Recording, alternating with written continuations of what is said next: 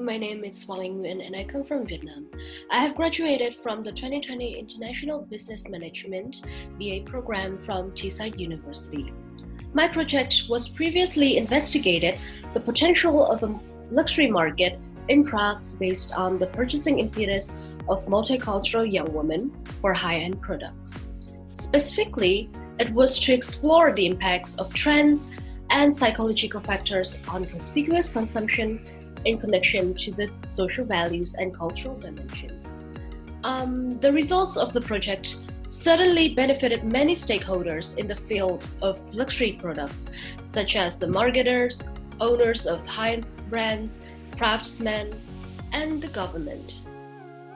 The conduction of the research was performed by the usage of questionnaire based on quota sampling and interviews by non-standardized method.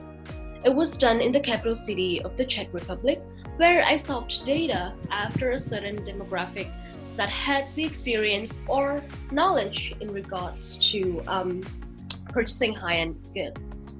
Moreover, I also required qualitative data from experts and brand owners that were involved in such industry, as they provided a unique perspective and bias in regard to mechanism behind conspicuous consumption. Unfortunately, the products faced difficulties in carrying out the methodology previously, as the world was impacted by the first wave of the viral outbreak known as COVID-19, which has highly influenced the progress and the data collection of my research. Because of it, the local government has imposed by law self-isolation during the pandemic, which has hindered my ability as a researcher to commit physical interactions with potential participants and interviewees in order to collect quantitative and qualitative data. Therefore, I had to adapt by using the contingency plan, which meant that I had to reach to the online platforms which consist of users that were living in Prague. Despite the difficulties, the research findings suggest some specific preferences of young consumers from different countries in the way they make purchasing decisions. In particular, young Asian women tend to invest in high-end cosmetic products.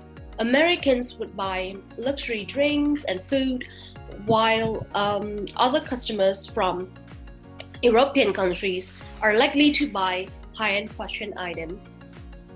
Such buying decisions are mostly driven by their cultural background, social economic position, the current trends in the market, and psychological impacts.